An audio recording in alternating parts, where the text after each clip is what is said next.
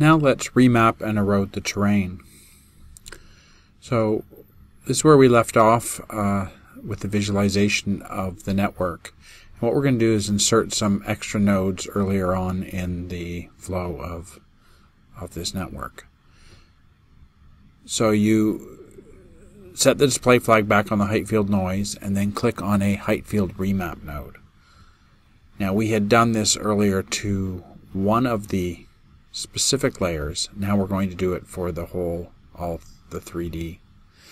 So we're going to change it from 0 to 300. So we're taking the negative 179 to 86 and we're changing it. So that heightens it a little bit and creates the look that we want. What we then see is that there's a ramp where we can literally go in and tinker with the parameters on this. So we're going to put an extra point in, and we're going to go 0.25 with a value of 0.25. Now then we click another point, and we're going to put the position at 0.4 and the value at, again, 0.25. And this creates a little plateau area, a little flat area in the center of all that, and that creates a sort of feature in the landscape that we can work with.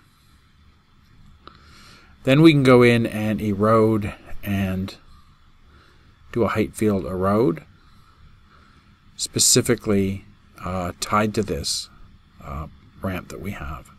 And we can compute range and press play, and this is going to create the erosion going down like this.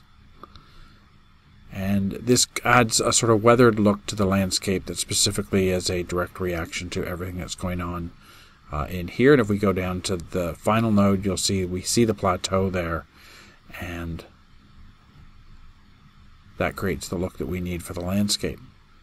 And you can take areas like, for instance, we can change this to the water, and if we want to change the color of that to blue, the sort of pools of water that occurred during the erosion would now be highlighted in this texture.